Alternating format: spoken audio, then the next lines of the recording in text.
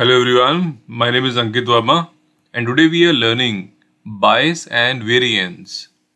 In machine learning, there are two types of errors. The first is reducible errors and second one is irreducible errors. When we design the machine learning model, so these two errors may encounter. The irreducible errors are those errors which we cannot reduce.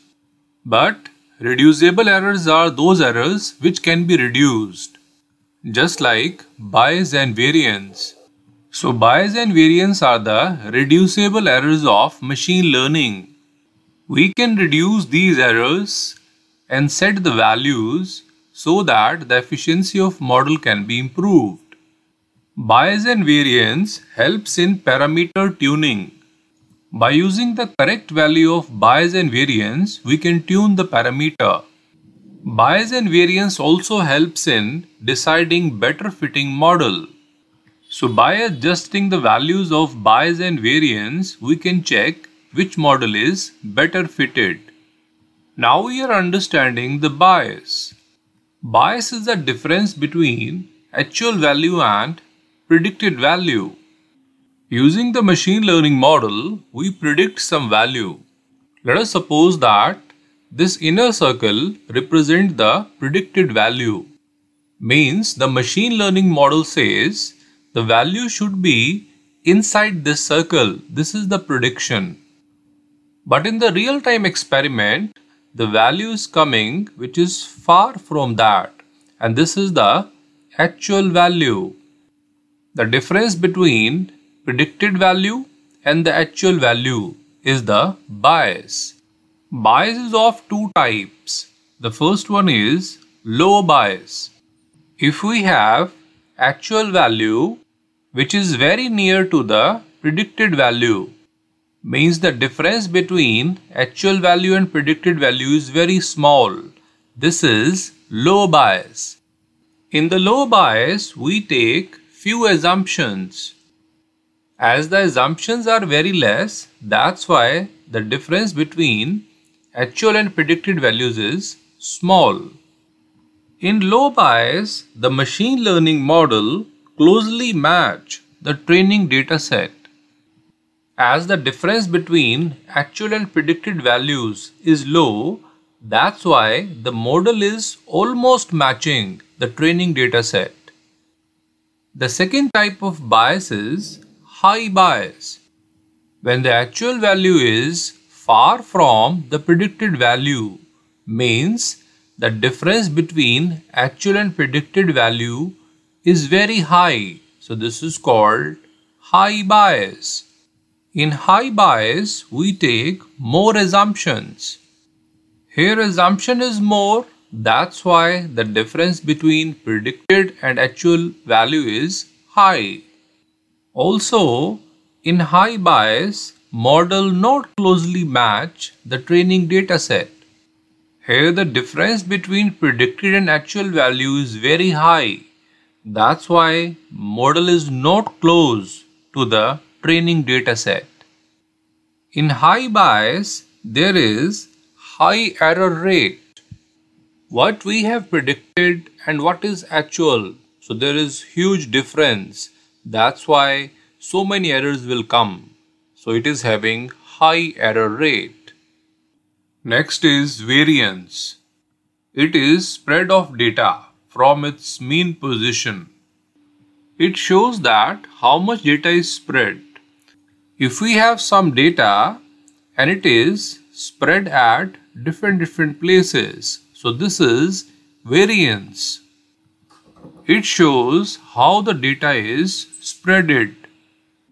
The first type of variance is low variance. If we have data and that data is very close to each other, so this is the low variance. Here the spread is very less. The model is less sensitive to changes in training data. It means if we change the training data, the model is less sensitive. Means the output of model will not change so much. In low variance, model produce consistent estimates on different data. Even if we change the data, the model produces the consistent estimates because the variance is very low. They are nearby. The next type of variance is high variance. When the data points are spreaded, they are not near to each other. They are spreaded far away. So this is high variance. Here the model is very sensitive to changes in training data. If we change the training data slightly, there is huge change in the model output or the prediction because it is very sensitive.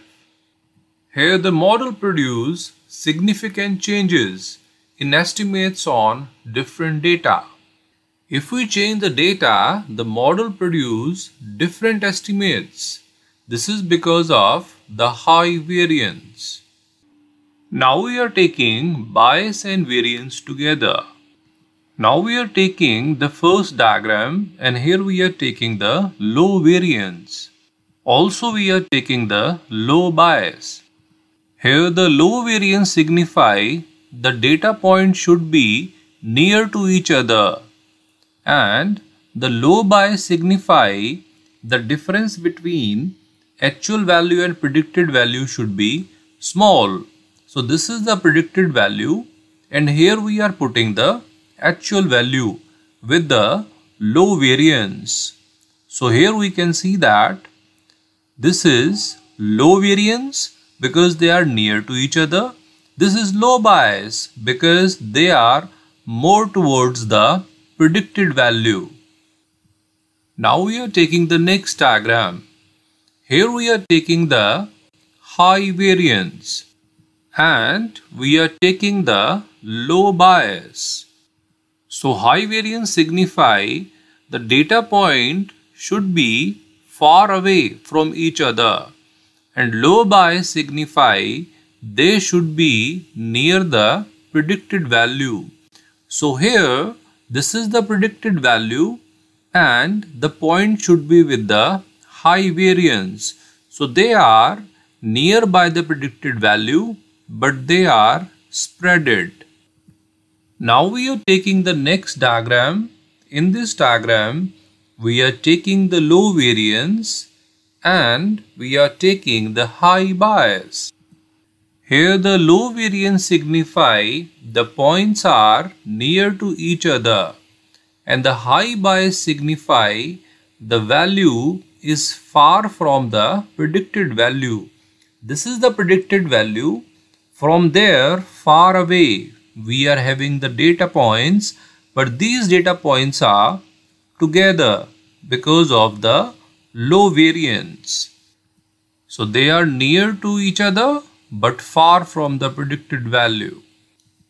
In the next diagram we are taking the high variance. That means the data points are far from each other and high bias. That means their value is far from the predicted value.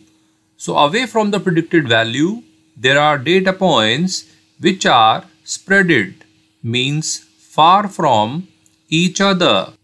So this is high variance and high bias.